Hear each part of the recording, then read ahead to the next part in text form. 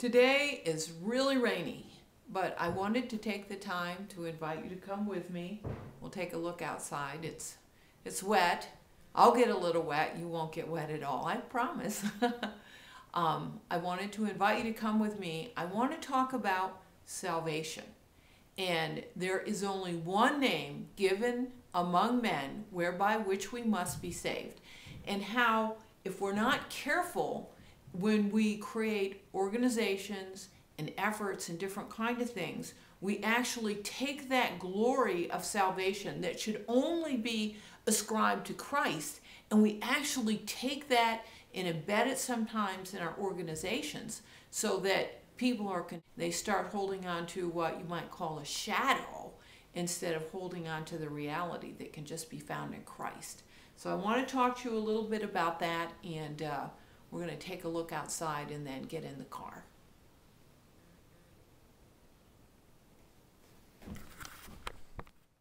Sorry for all of the, got my hands full and carrying you too, so this is going to be, it's raining. I don't know if you can see that, but I'm going to get here in the garage and get out of this rain. Yikes. I hate doing your hair up nice and then you run outside and it gets all wet. Okay, I'm going to turn you off while I get you in the car, else you'll be all confused.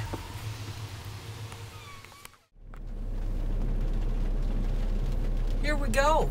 We're heading into work, and at the same time we're going to be talking about Jesus and salvation, especially in regard to Jesus being the only way of salvation. Now, I'm calling this the Simon series because just like when Jesus was carrying the cross, there was this guy named Simon who was just walking by, and he was snagged and pressed into service, and you might be just going by and you got snagged and pressed into service and watching this video. Except the difference is Simon, he just had to carry the cross for a little while. If you keep watching this video, you're going to find your whole life being challenged and potentially impacted if you keep watching this video series. So I hope you'll do so. And today our conversation will be on pretty much a monologue, since I can't hear what you have to say, although I'm sure you have lots of thoughts. And go ahead. Most of the places, or many places where this will be posted, there will be an opportunity for you to give comments. So let's get your thoughts too. Let's talk about Jesus and salvation and the tendency of organizations to actually infringe on the glory of God. You know, the scripture says that Jesus is the only name given among men whereby which we must be saved. In other words, salvation is only in Christ. Now, we, of course, want to build effective organizations, and this is where we can test to see if we have crossed the line. If we start wrapping up salvation in our organization, we actually begin to infringe on God's own glory. Now, I'm going to not talk a minute. Last time I made this turn, it was a little difficult keeping my gear shifting, so just hold on for a second while we get around the corner here. Got a hold of you and got in the right gear. There we are, making the corner. Okay, now we're back on track here. So anyways, we want to build effective organizations, and here's where we kind of go across. If we start wrapping up in the identity of our organization salvation that's only found in Christ.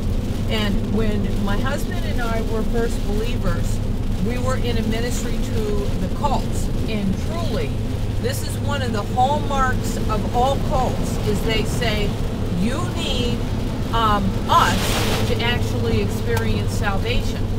And there's no other name, not any name of any church or any denomination or any group that we need for salvation. Salvation is only in Christ, and we know all about Christ through the revealed Word of God. Now, true, teachers can extend our knowledge of how to live out the kingdom. And indeed, they should do that because that is their role. And as long as they do that, just extend our knowledge of Christ himself, that's a great thing. But if we start binding people to us in that they feel like they need our special knowledge or special revelation or special wisdom in order to be all the things that they should be in the kingdom, then we're crossing the line. So teachers can cross the line, organizations can cross the line, and let me tell you one of the ways that you might not think of that people can cross the line. In Acts, we see that one of the things that the ecclesia did, the body of Christ did, was they took care of the needs of their community. We call these needs our responsibility to meet the needs around us. And whenever God gives us responsibility, he gives us the authority to actually carry out those responsibilities. So for shorthand, cliff note way of talking about this, we call this the social authority. In the social realm, I am hearing some ministries arise that actually they're gaining power in people's life because, well, face it, we live in kind of a frightening era. The future looks a little dark, and to be honest with you, it looks a little scary at times. Well, when people are afraid, then other people can come along and use that fear to bind people to themselves and say, hey, I have the answer for our physical salvation. If you come to me, I can help save you physically.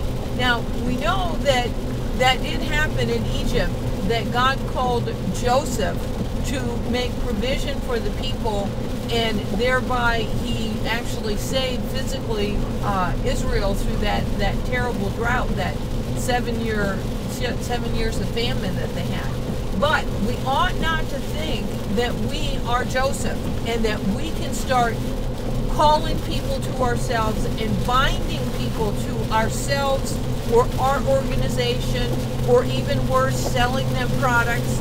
I've heard so many things going on lately that I'm like, don't people understand that God is a jealous God and he is not going to give his glory to anyone else?